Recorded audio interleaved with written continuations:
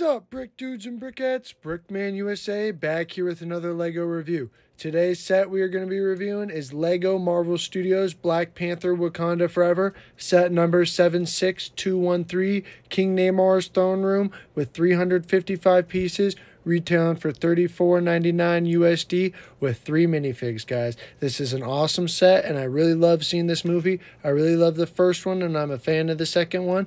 And let's hop into this review, guys. On the side of the box, you see there, we have the Marvel logo, nothing too special. And then on the top, we have a picture of Shuri. Nothing that special. Let's take a look at the back of the box. On the back of the box, you see we have a Tuma and Namor attacking Shuri and her sub. And that sub there does look a little gappy on the box. So already I'm not the biggest fan of it. But let's take a look inside the box.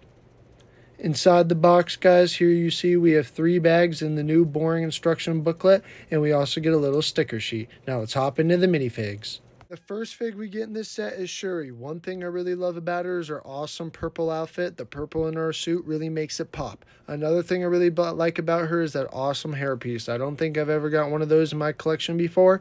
And here's her second face, just a normal smiling face. Let's hop into the rest of the figs. The next fig we get is a Tuma, and he is a really awesome fig. You see with that blue and kind of that chrome flakes in the printing right there. What I really like, though, is his dual molded helmet. It's a really awesome piece that LEGO went out of their way to look really cool.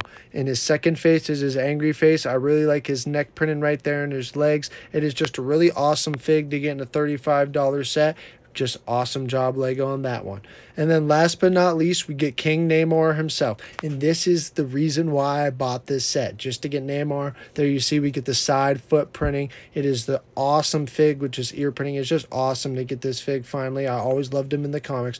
But one thing I know people didn't really like is that he doesn't have his earrings or any wristbands or anything. But if you want to add wristbands to him, just get 2 rings from The Hobbit and add them to there, or the Shang-Chi rings, and they look awesome. I've seen people do that. And then here's the set without any of the figs, and there you could see we have the throne by itself and Shuri sub. And honestly, that throne right there is just the reason why I bought the set, for the throne and Namor. It's just the throne looks awesome. It just really captures that underwater-esque, that look just makes it really look pop. And I'm really not the biggest fan of the sub, guys, honestly. It is just really gappy, and it just isn't that great of a sub by LEGO. I think they kind of just threw it in and said screw it. And there on the front, you can see we have a shooter, a disc shooter on the front of the throne. And then on the back, you can see we have some hidden gems, some awesome features.